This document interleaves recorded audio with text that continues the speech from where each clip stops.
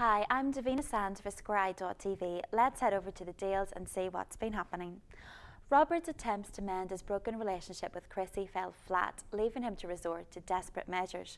Nothing new there, but how was Harriet going to help? Lawrence was irked that a smug Robert was still hanging around like a bad smell and tried to bribe him to stay away, like that will work.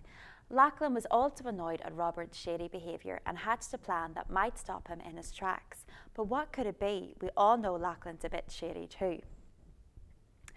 Charity was pulling Ross's strings from prison, goading him to split Moira and Kane up, or his secret would come out about him being the father of Charity's baby. Well, let's face it, the truth was always going to come out.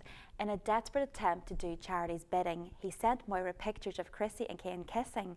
Will his plan work? Later in the week, Debbie was all set to leave with her lover, but Kane dropped a bombshell to Debbie, making her end things with Ross. She still has Pete though, right? Well, for the moment, until an angry Ross unleashes his wrath at being dumped at her wedding.